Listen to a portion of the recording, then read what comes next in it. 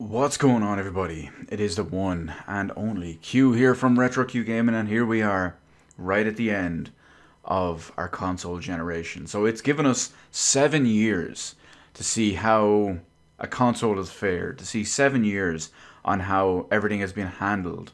It's had its ups, it's had its downs, it's had its backs, it's had its forwards, it's even had its weird little sideward steps and diagonals and moving in all sorts of weird S-shaped directions.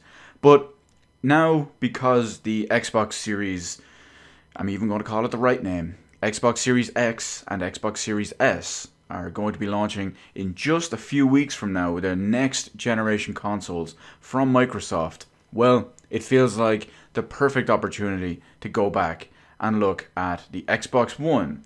More specifically, what is my game of the generation, if you will, for Xbox One? Now, this is a very, very weird question when it pertains to the Xbox of this generation because, well, the Xbox One had a pretty bad start and it got progressively worse and worse and worse to the point where Microsoft basically gave up on consoles and started releasing all their games on PC as well. In fact, sometimes they even released them on PlayStation and sometimes they even released them on Switch as well. So what qualifies for a game of the generation for the Xbox One?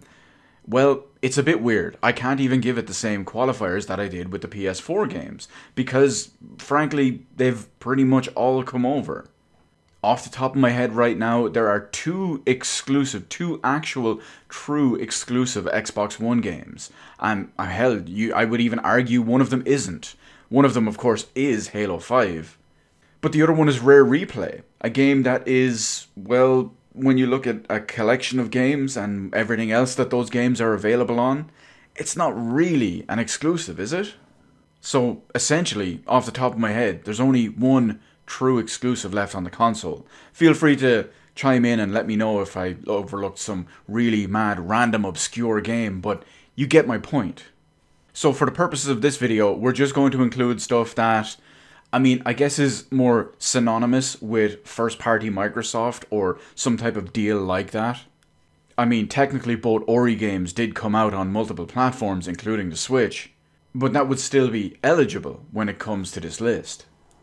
Because ever since the end of 2015 / the start of 2016, Microsoft no longer make Xbox console exclusive games.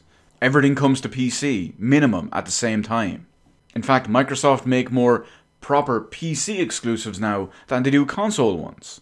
There are several new games, or remasters, or whatever you want to call them. Hell, there are even a couple of new ones that are only on PC and not on the Xbox consoles. But this video isn't about that. I'm not talking about Microsoft's business practices, their decisions, etc., etc. But either way, let's break it down. Now, unfortunately, compared to the PS4 version of this video, the PS4 had many high quality games that I had to narrow down ever so slightly again and again and again until I eventually got the two games and had to pick one of them, in a way. Unfortunately for Microsoft, that's not really the case for this entire generation. When it comes to Microsoft and the Xbox One, it's really a 90-10 or maybe even 80-20 split. So it's pretty much a guaranteed lock for said game. Now, just to pad out the video and give you a little bit of context on this whole situation, the losing game of this, if you will, the 10% or the 20%, is Halo 5 Guardians. The only true Xbox One exclusive left, until of course it is pretty much guaranteed to get a PC port down the line. Especially with the indefinite delay. Now you may be wondering, but Q, Halo 5, what's the deal with that? We know your thoughts and feelings on that. We know the general consensus on Halo 5. Well, the main reason for it is, while the story and most of the setting and all is absolute garbage, the characters for the most part outside of Master Chief and Cortana are absolute garbage. How the story progresses, and you know what, pretty much everything except for Master Chief, Cortana, the little bonus piece extra with the legendary ending. Since all of that is garbage except for those pieces, the one thing that stands above and actually holds up on a quality side of it is the actual gameplay. The gunplay, the controls, the gameplay itself stands solid. And that is even more evident, which is something that is important to me because I play a significant, or at least I used to, play a significant amount of Warzone Firefight, the 8-player cooperative mode against 5 waves of increasingly difficult enemies. And it wouldn't be fair for me not to give this second place, just because the story is garbage, the characters for the most part, the setting, etc. Just because most of that is garbage. The multiplayer mode with Warzone Firefight kept me coming back for several years. I'm almost at max level. Hell, if they bring it over to PC before Halo Infinite comes out, I will be max level before Halo Infinite comes out. They've already promised if you do hit max level, you get some sort of bonus in Infinite. It's probably only something like a skin or a nameplate or something, but hey, if it's there, I want it. But the fact that it kept me coming back for so long gets it an honourable mention in this list. But either way, without further ado, a game that keeps me coming back even more and more and is more enjoyable in practically every single way. Ironically, except for the Horde style modes. So the Xbox One game of the generation for me is Halo, the Master Chief Collection. As broken as it was at launch, and even for months if not years after, it was the general quality of all that Halo in one single place. Compared to its previous iterations, you even had increased resolution, increased frame rate, and it was the first time you got Halo 2 Anniversary Remastered.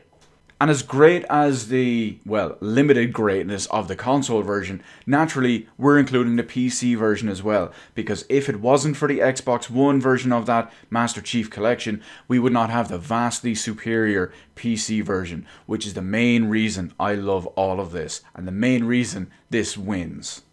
It's so much better on PC in every single way, it still even exceeds the promised Xbox Series X upcoming version. Therefore, I have to announce Game of the Year Xbox One Edition is, of course, as we mentioned, Halo, the Master Chief Collection. Quick little third place honourable mention for Gears 4. Was a nice looking game, was a decent playing game, even if the story wasn't great. But Horde mode in that kept me going for literally years. Unfortunately, Gears 5 couldn't maintain a couple of months. But anyway, that's the Xbox side of it. Thanks to Halo, the Master Chief Collection, Xbox One and PC, we have our answer. What about you?